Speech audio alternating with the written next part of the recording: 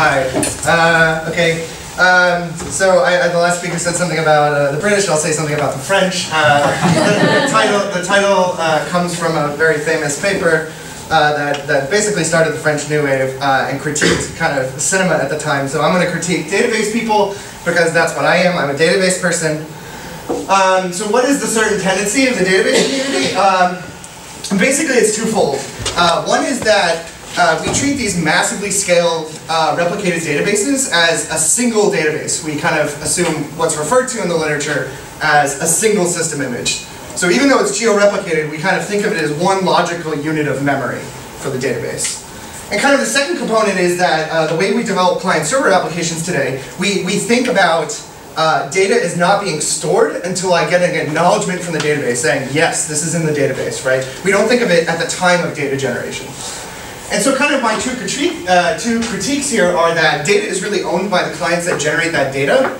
That data should be able to be used immediately as soon as that data is created. We shouldn't wait till some arbitrary database somewhere on the internet says yes.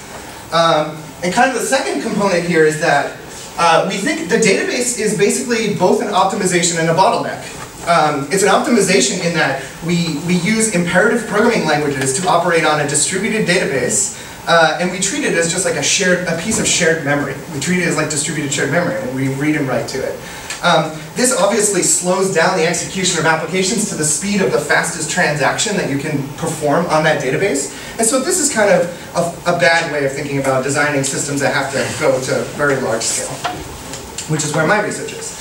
And so most of my work today is on writing applications that run directly on edge devices that are pushed all the way out to the edge. And so what we need to do is kind of liberate ourselves from this, this view as the database is kind of just, you know, some memory that we can interact with, and it's distributed all over the internet. So I come from the database world, you probably don't, or maybe you do. So I will provide some background on what we mean when we talk about consistency in distributed database systems. So consistency models in concurrent programming in this context, distributed programming, are effectively contracts between an application and a database that application is written against. What these contracts say, these contracts are basically guaranteed rules. Given I follow the rules, I'll get some predictable outcomes. Specifically, if I write some object, am I able to immediately read that object, or will I have to wait some arbitrary amount of time to be able to read that object?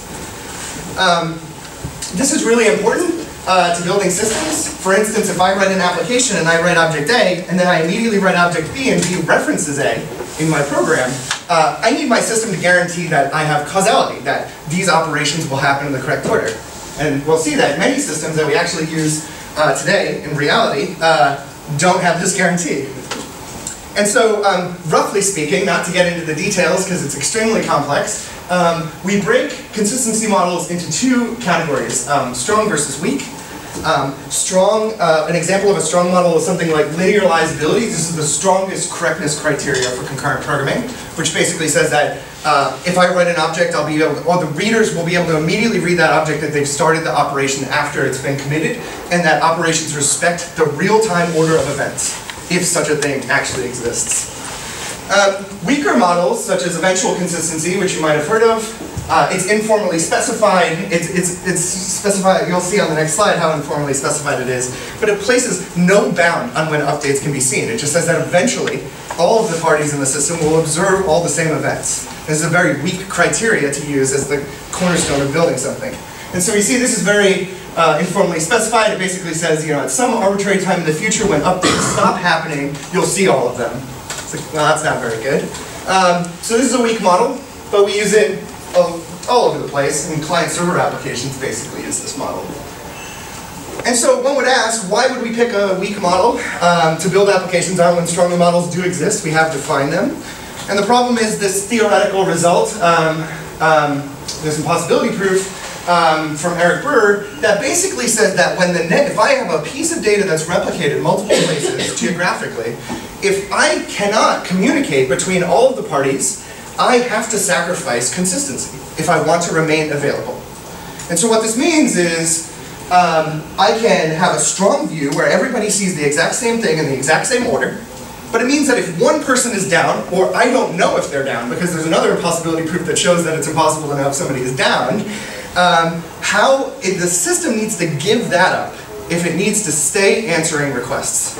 And most of our systems do need availability. So to give you an example so you can understand this, I have an airline reservation system. I place a copy of it in Europe, I place a copy in the US. I can currently have 2 users request to each of their local replicas to reserve the last seat on a plane. And if the replicas can't communicate with each other, I have to make a choice. I can favor consistency by preventing the plane from being booked because I can't communicate between the 2 copies, and that gives me a consistent view. Or I can favor availability, which means that the reservation will succeed on both and now the plane will be double booked. And so then I have to repair things after the fact. And so for the rest of the time, so now kind of with that background of the challenges, you know, these are the challenges of these are the real world challenges of a distributed systems researcher, I suppose. Now with that background, we'll kind of just look at analogies in the real world to eventual consistency and kind of try to figure out if the physical world, the way we kind of operate as people, does it favor availability over consistency? And the answer, I think, is pretty clear. And so the first thing I want to think about is recorded knowledge. So if I'm an author and I'm writing a book, maybe this is an informational book on eventual consistency, because apparently I'm an expert in that field, I may, write that information down, and while I'm writing this book, I'm creating a replica that is incomplete and stale. That replica will exist. That replica will be potentially outdated. So the artifact itself will be potentially outdated because as I'm writing this book, I may be thinking of new things. They're not in the book yet. And so this book is kind of like a replica of my copy of that information that's potentially growing, either that's incomplete or growing stale over time. Now, when we think about how these replicas communicate with each other, they do this through asynchronous message passing. And so if I want to communicate with somebody out there, Tomas for instance, I will send a message containing some information, and this message could be arbitrarily delayed or dropped. I could say something, and he could be on his phone and not paying attention and not hear what I'm saying, but he did see what I'm saying, but even that process is asynchronous, right? And so we have this notion that messages can be arbitrarily delayed or dropped. This is what makes distributed systems challenging, is this problem here. And examples of this could be a letter that I've written that's sent via the postal service. This is international, it may take a while. The information, again, even in that letter, that artifact is getting stale over time while it's in transit. Text messages as well, if you don't have your read receipts on because you like to be mean or something, text messages are another way of doing this, maybe telephone calls. Now, all of this information is stored in, we think about my information. So I'm writing this book on eventual consistency. The information I derive is the primary site for that information. It's kind of the primary copy.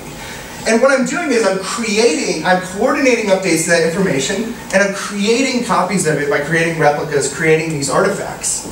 Now, as I learn new things and I pass that along to other people, that information can be cached along the path.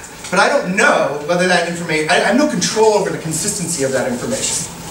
And so to give you an example of kind of this caching idea, if I'm walking to a restaurant, or so I'm walking back to the metro after this wonderful workshop, and I don't know how to get there, and so maybe I have some local or incomplete memory of how to get back to the metro stop I used.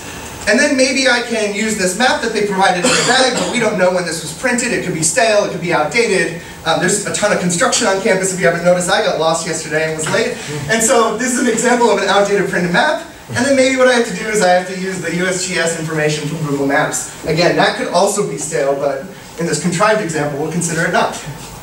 So then, if you buy into that, you have to say, what is a database? What really is a database? These are the questions, the big science questions we like to ask. And so the database is kind of just like a network of people that communicate that have copies of information. That information is sometimes the source of truth because they came up with it, or it's potentially stale. And what we do is when we think about creating a database, what we're doing is we're just taking a bunch of people's knowledge and we're reducing it kind of to a single node if we visualize this as graph. And so if I wanted to create the most contrived, geo-replicated, eventually consistent database of all information in the world, divided by country, then I could just take everybody's information in that country and have a database for every country in the world, and then boom, there's my geo-replicated Facebook-like database with what everybody thinks about everything. And so Wikipedia can be seen as an example of this, because Wikipedia is kind of a bunch of experts in some field commenting on some article. That article is potentially up to date, it may not be up to date. It depends, you know, if it's like Game of Thrones, maybe. If it's something like consistency, probably not, because people don't do that in their free time. And so, why do we optimize? And the reason that we optimize is because it is very expensive to go get information from the source all the time, the actual source. You know, if I am really interested in communicating sequential processes, it's going to be very inconvenient if every time I want to do something with it, I have to call Tony Hoare on the phone and talk to him. And so what do? Well, I use his book, right? Because he distilled his knowledge into this artifact. And the more copies of something we create, this introduces more challenges on how we maintain a consistent view across all of those copies.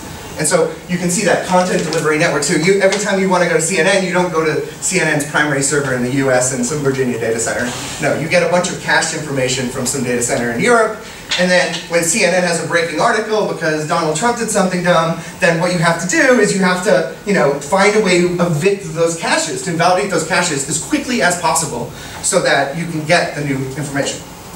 And so where my interest comes in this is that we work on IoT and mobile. Centralized approach for this doesn't scale. There's too much data. The amount of devices that we're anticipated to have is much higher than the amount of data centers, data center capacity we'll have, mainly due to power requirements. And finally, where our research is that programming models today that people use to build applications rely on this centralized approach. So we know the centralized approach won't scale. We use programming models like C and Rust and things like this. These are inherently centralized programming models on local memory. And so basically, what we're arguing is that we want to do edge computation. If we think about edge computation, the real challenges that we want to solve, kind of the database as a constraint satisfaction problem says, given everybody owns their data, how do I know where to send requests when I need to get some data? How do I know where the copies of that data are? How do I know that if I'm talking to a replica of that data is within an acceptable amount of staleness? How do I know I can service that request in a particular amount of time because applications are latency sensitive? Ideally, we want to minimize both staleness and latency, which is very difficult to do. And finally, if I make multiple requests and multiple copies, how do I know which copy is more up to date? So if I have a register that can be 0 or 1, goes back and forth, how do I know if I get 1, the 0 is newer or it's older? So I'm going to talk about some proposed solutions just very quickly. I can't go into a lot of detail, but one idea that we have is using what we refer to as mergeable data structures. So these are abstract data types that encapsulate the notion that they are merging to the correct result. So if I have a copy of something and I'm working on it, and you have a copy of something and you're working on it, we can kind of merge those changes together.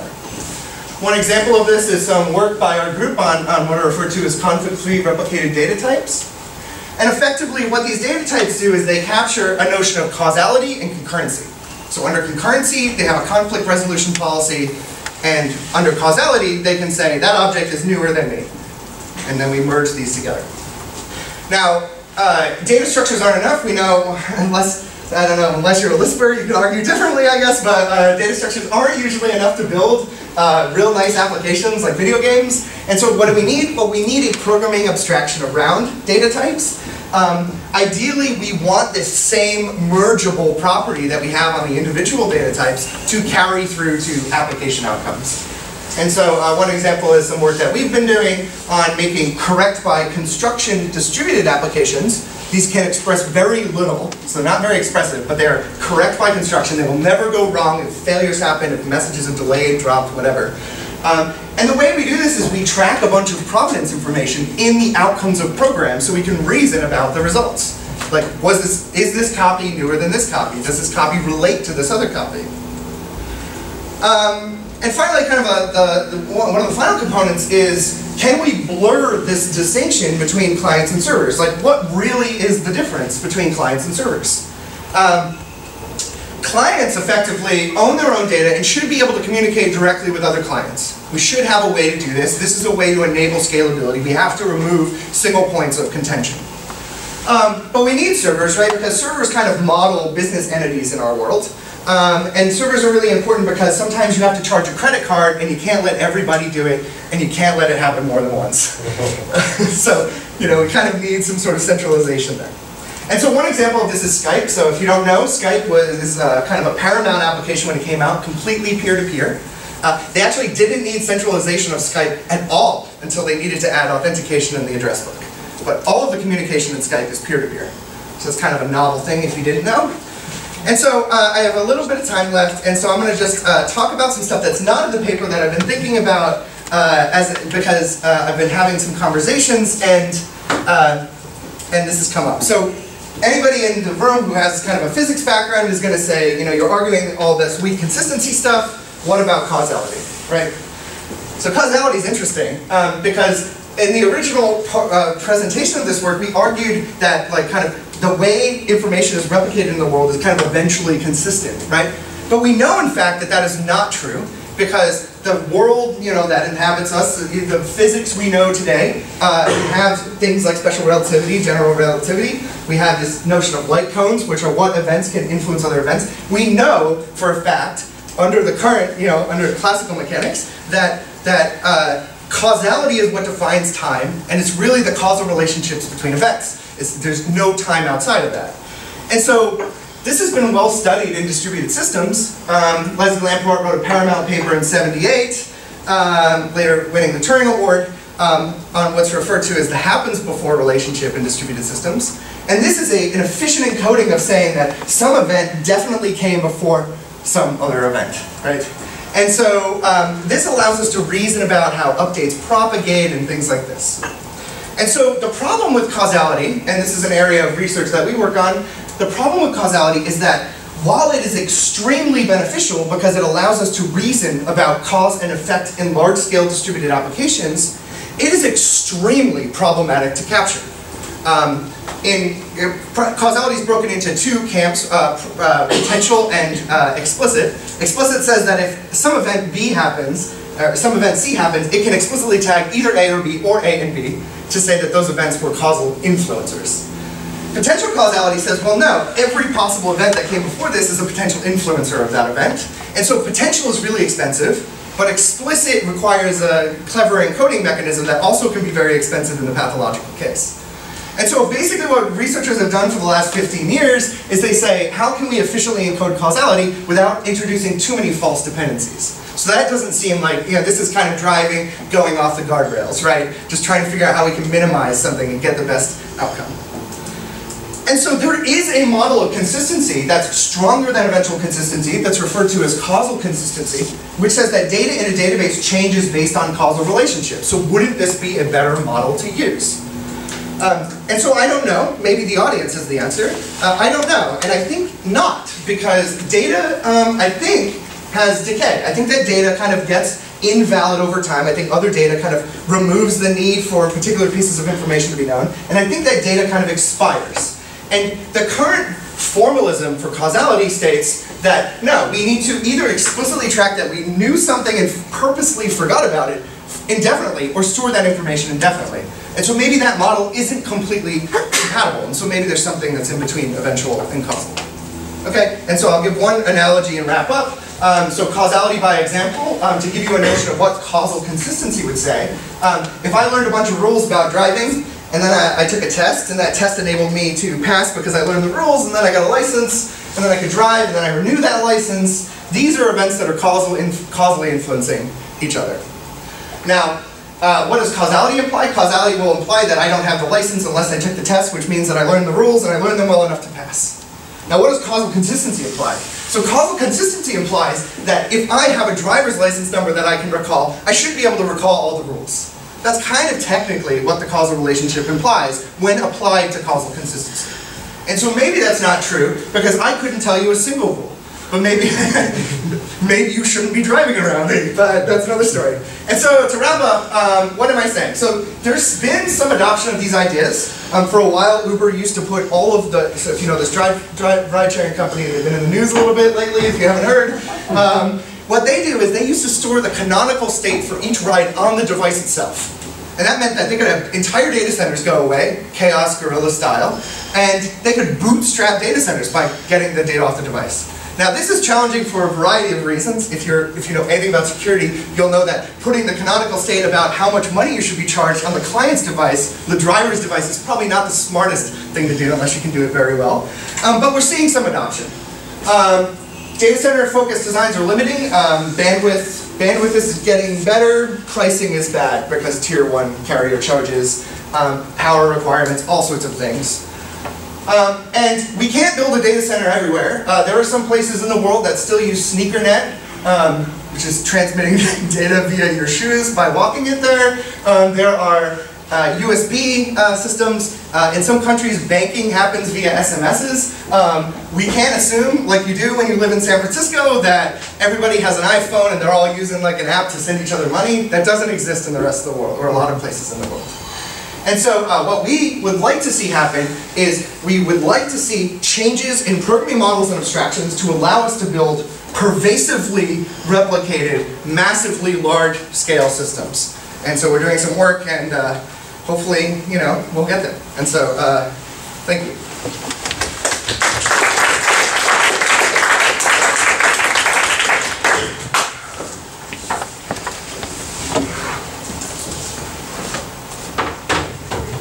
So, hi everyone. Thanks for the talk. Thank you. So, I should start by saying I used to be a systems researcher. In fact, by some measures I still am, depends what you count. So I thought this was a really bold paper. It has an expansive vision about what the world's information systems could become. Like a lot of systems people, I include myself sometimes, I think that there's a danger of rushing very headlong towards a bold new target and not thinking too much about what is the space of systems people need to build. And obviously that space is changing all the time, and technology can change what that space can do. So what I want to ask is, which systems exactly is this going to help? Does bigger scale mean bigger value? It was significant that your presentation said at the beginning, I'm interested in going to really big scale, but your paper did not mention that at any point. So I think that's maybe a symptom of this sort of tendency to not think too much about who are we trying to benefit here? Are we going to be throwing out, to quote myself, are we throwing out some program babies with the low scalability platform?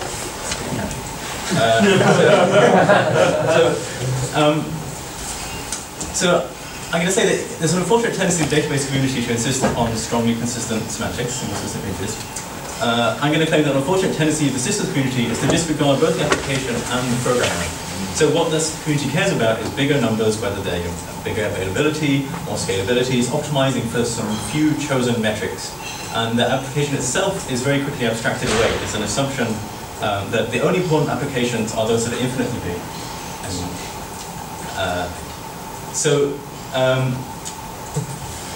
Rather than motivating a new programming model in terms of the applications that it would benefit, when they're just saying, let's extrapolate to the limit. We have asymptotes, we say, in your paper there's a mention of asymptotes and thinking about increasingly big systems, which makes sense if you're just going for scale. But if you're thinking about a programming model in more general terms, then it might not be the best thing. So one of the few things my PhD supervisor taught me was that he just one day said to me, not very many things, it's true, he said, paradigms don't scale. And then I went away and thought about that for a few months, and eventually I figured out what he meant. So one of the most recent sort of things in this vein is, if any of you read Frank McSherry's work, he has a paper called Scalability, but at what cost? So he's saying, well, actually, the systems community has been beavering away on making these massively scalable systems, except they forgot to measure how fast they actually go. So he ran a bunch of different workloads from real systems papers on just his laptop, and found that it was faster, a lot faster, an awful lot of the time. So that's another kind of example of maybe throwing out babies with bathwater. Let me try and get down to where I was in my notes. So there's also this idea that, well, the real world doesn't have a single image, so maybe our systems don't need to have a single image either. But actually, the real world does have a single image in many cases. For example, maybe I really want an application that, it's a common use case of computers, right? I have something that used to be a physical object, and I move it into this virtual domain, which is, so let's say I'm running a hotel, and I have a ledger of who is staying in my hotel, all the room bookings. It's a very simple example, but most applications are simple, and we struggle to make even simple applications work with good economic value. So the physical world is great for this because I have a single image, which is a book in front of me, and I have some nice mutual exclusion protocol, which is the electromagnetic forces and weak nuclear force. Don't let me put my hand in front of the book. You know, right? And so actually, a single image is wonderful for this, right? So that's actually what people want. And one of the great things about databases, I would argue, is that they don't have a strong distinction between users and programmers. So they've always, database systems as a sort of design discipline, if you can call it that, have always had to worry about how they're going to be used, what the interaction is like. Obviously, SQL is one answer, but the fact that databases offer this idea of transactions, I thought transactions are wonderful. If only we could have transactions everywhere, because I often want to do compound operations, and I need a simple abstraction that my poor little brain can understand about how compound operations ought to work. I think databases give that, and okay, it doesn't scale, but many so this wouldn't be an issue if we could just pick the appropriate technology. All the technology goes where the hype is. So that's why I worry that whatever is hot in a particular world of technology will influence the things that are pushed to the end user, whether or not it's a sort of sound technical decision. So that's okay. Where have I got to? Oh, I've done my hotel thing, my lecture.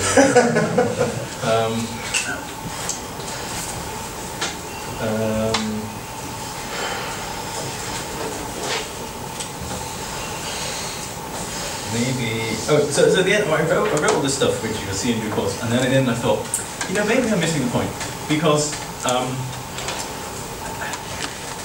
there's a big vision there, and the idea of the world as a sort of data store, and having individual, whatever database you build, it's just like a little cluster optimization, like this idea that you develop both in the talk and in the paper. I think there is a place for that. It's more about putting it in the right context. So if interplanetary scale is possible, does that mean small scale is dead? And I think that this work is sort of half asking that sort of question. And my response is to let's ask that question fully. So thanks everyone for listening to my ramblings. We've got time for questions, do we? Sort of. I think we've got when people get really hungry, then they'll run away. But I think we should have a few minutes. So maybe I'll have one sort of thought that maybe expands on what you were saying, with the sort of, we have either, where we have very sort of coarse-grained models. I felt that very much when talking about time in distributed systems, because you always have like immediately, eventually, and never. But really, like when I'm booking a ticket, eventually and never aren't very useful.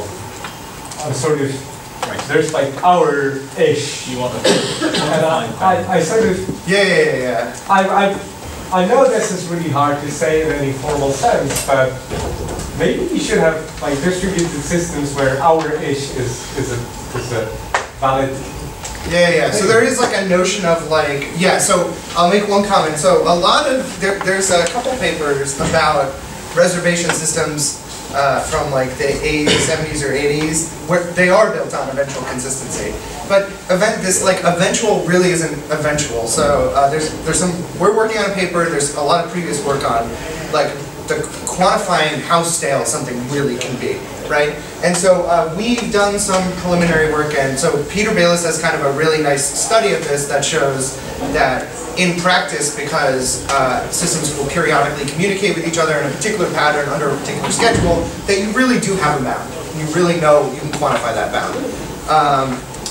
We're doing some work so we've done some work on databases where you say, like, make this change and it's kind of eventual, but like if it gets to be too long, then the system has to pause. It has to wait until it can synchronize. And so I think like in practice, I think it's valuable to explore the extremes and see like what you can push in either direction.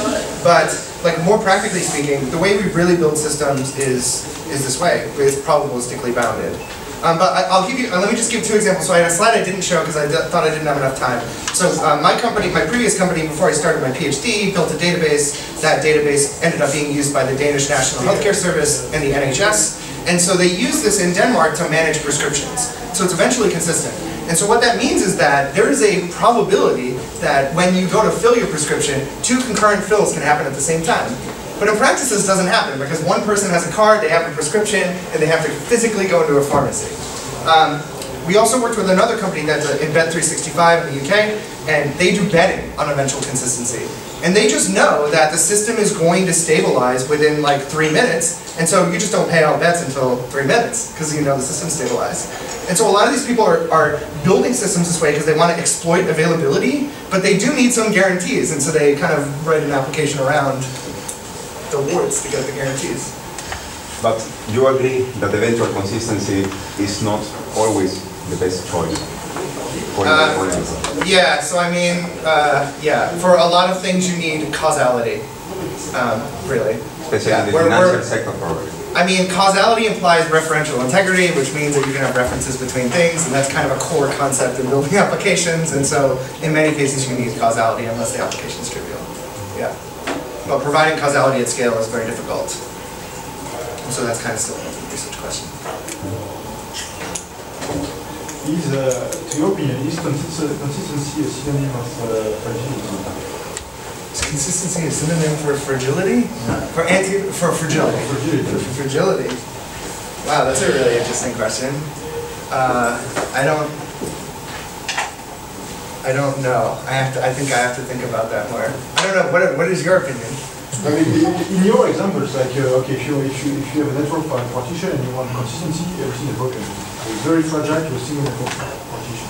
So in this example, for instance, it's a pure synonym. And in the other examples you mentioned, I had the feeling that it's very so I mean, to your anti-fragility point, like, so I love the talk. I love the idea. We are building, so we imagine, like, so when you have this central server, so if I have 2 servers that are replicating, or 3 servers so I can get a quorum, I guess, but if I have 3 servers that are replicating, clients are talking to these, you have to do this leader election, you got to be able to talk to the leader, you have to be able to get consensus across them. And so when we started thinking about, like, we don't call it anti-fragility, but we think about this concept, what we're saying is, like, well, why don't we pervasively replicate peer-to-peer and use other peers to facilitate communication through peers? And like, well, we get a lot more tolerance to faults this way. And we found out there's a lot of interesting properties when you start changing kind of the networking infrastructure and looking at how to build systems on top of this a different way. So, I don't know if it's a symptom, but I definitely think that there's a strong relationship between the two, without a doubt. But I will make a point that I wanted to make about your talk about chaos engineering. The only thing, the really important part about chaos engineering, in my opinion, is that developers develop in an environment where the failures are injected.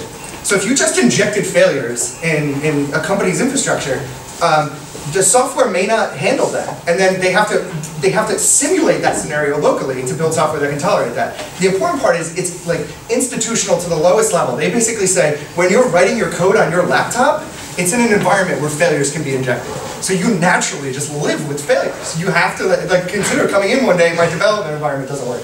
And so that's like kind of a really big departure from the way we normally think about building software. And that's the reason that approach succeeds. So maybe we need more of that. And I think maybe we need more of lunch as well. Yeah. So,